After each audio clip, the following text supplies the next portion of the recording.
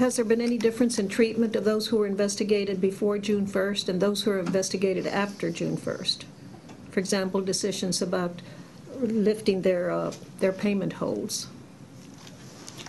I'm not exactly sure I follow the question, Senator, but no, not to my knowledge. I mean, our processes are pretty much set in place, and our staff should be following. There wasn't a process that resulted in lifting the payment holds before June 1st and providing feedback on a faster basis than after June 1st? If you're referring to informal review meetings that we have, we still lift payment holds. That's an ongoing. It's not like we had a window of time where we said we'll lift a hold in our informal review meeting and then we decided not to. So any provider that has an RRM and presents information to us that suggests the hold should be discontinued, it will be discontinued. Okay, thank you. Thank you, Yes, Mr. ma'am. Chairman.